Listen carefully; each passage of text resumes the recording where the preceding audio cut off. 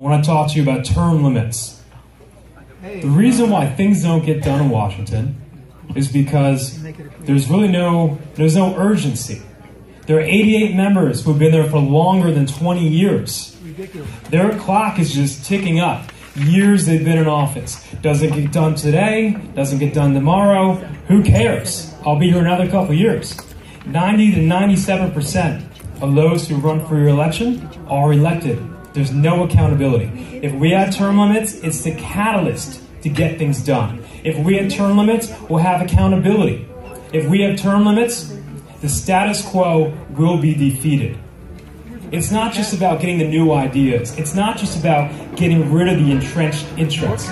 It is the catalyst to get things done and to make people answer to their constituents. Thank you very much.